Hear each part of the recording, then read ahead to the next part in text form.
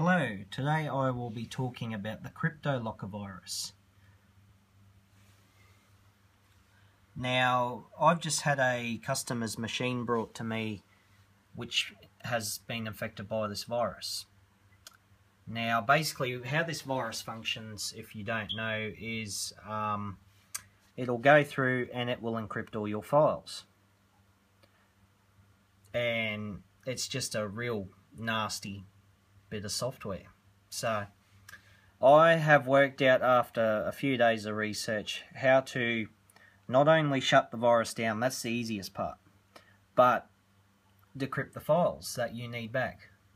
Because like most people, this customer didn't have a backup, and it is running Windows Vista, so the use of shadow files was not really implemented on it. So basically today that's what I'm going to talk about, is how to decrypt your files. Now, you'll notice when I go into my pictures folder here, we will have a how decrypt, and another how decrypt over there. Now there's a text file, there's a web address, and then there's another file there, but they all basically link up to this ransom part. Now there's your encryption level there, RSA-2048. Now that's quite a high level, but basically it says there that you have a certain amount of time, and after that amount of time your files will no longer be able to be restored, and the key is located only on a secret server. Now that is a load of garbage.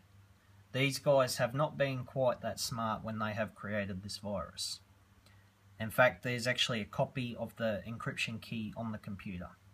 Now, the direct whereabouts of it's not really that important. I mean, I've searched for it on here, and yeah, it's not really that important to find.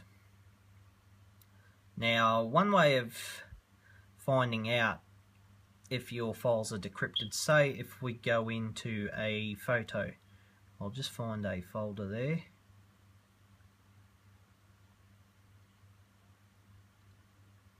Alright, in there, and then straight away you'll notice if we preview it, cannot open. Now I'll just make a copy of this on the desktop just because it's easier to demonstrate for the video. Now if I open this up in a text file, this will give you the coding for the picture.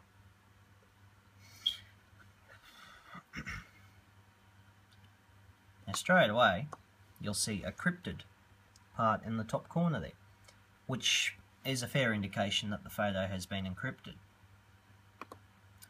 Now what I have found on the web is a couple of bits of software that you will need to do this. Now I will try and put these in a link under the video. Failing that, I will leave an email address there, and you can feel free to contact me and I'll email these couple of programs to you. Now I did not create these programs, I found them on the web. So firstly, what you need to run out of the two there is Crypto Offense. Now run that and you will see a command prompt will pop up. Now see there, 2048 not exportable, success. So that's basically notified you that there has been a key found. Crypto defense characteristics. So found a matching, there you go. So we'll close that. Now this other bit of software here, Decrypt Crypto Defense. Now this will not run unless there is a key present on the system. Now the way you'll know is the program will either open up or you will receive a message that says there's no applicable key found, and if that's the case then you don't have this virus. However, on this machine it opens because there is a key present. So there you go. Now by default it will list your main directories. So now this computer has 2 partitions on it. So for demonstration purposes I'm going to remove these 2 partitions and just tell it to set to a particular spot. Now just before I do it, I'll just copy these couple of files, because from default on the virus, the rest of these files will be there too. So I'll just copy the two, that'll be enough. Now please make sure, before you attempt any data recovery, etc., make sure that this virus has been closed. I cannot stress that enough. On this PC, it has been cleaned off, it's been all properly removed, so there's no dramas there. Now, there's the three files that we will be looking at with the program. Now, I'll just open that back up again. That one, that's a nice fresh one.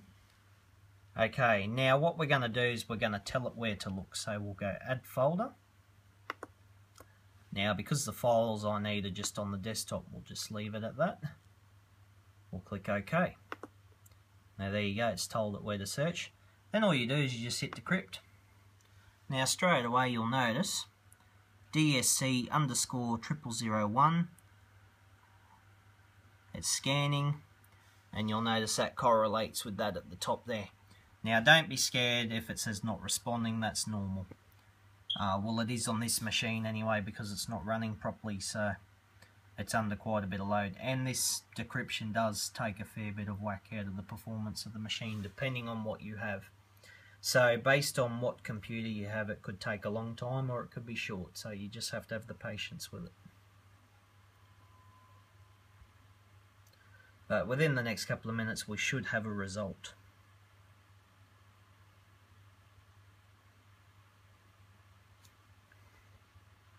Because this is just a cheapy compact laptop with a Core 2 Duo processor. So nothing spectacular, but it does the job.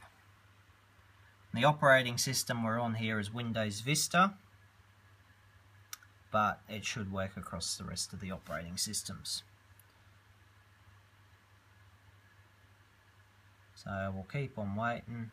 We should have a result soon. So yeah, once again, I'm only doing one picture just for the video demonstration. Now you could choose to do your whole hard drive at once or get the segments you want at the particular time. So now you'll notice at the top there it says loaded private key from supplied secret key file. So that also reiterates that there is a key present on the system. So hopefully we'll have a result shortly. Now this also works for documents and whatever else is on the computer there that this virus has got into.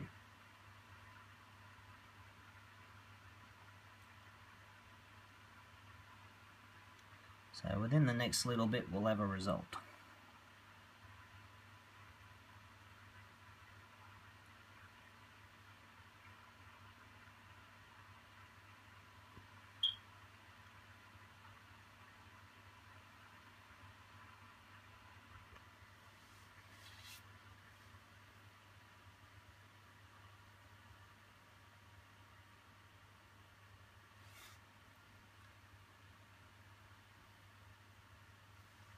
I apologise for the dodgy recording, but it's the best I can do at the time.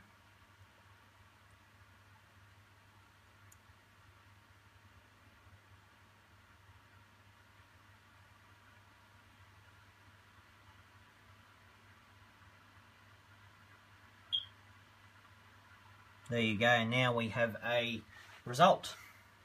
Now it says 2 ransomware files were found, or notes. Notice those 2 that were directly under the picture there are gone. So it counts the HTML, the URL, and the text file as a ransom note. Now generally, based on each directory, there should be 3 of those. And then it says 1 file successfully decrypted. Now, if you look at the photo up the top there, now we have the preview restored. So if we double click on it and open it up, there you go, there's the image, now fully functional. So yeah, so that is one way I have found to decrypt the files that are encrypted by Cryptolocker virus. So hopefully it helps you out as it did for me. And once again, I did not make that software, I just found it on the web. So good luck and thank you for watching.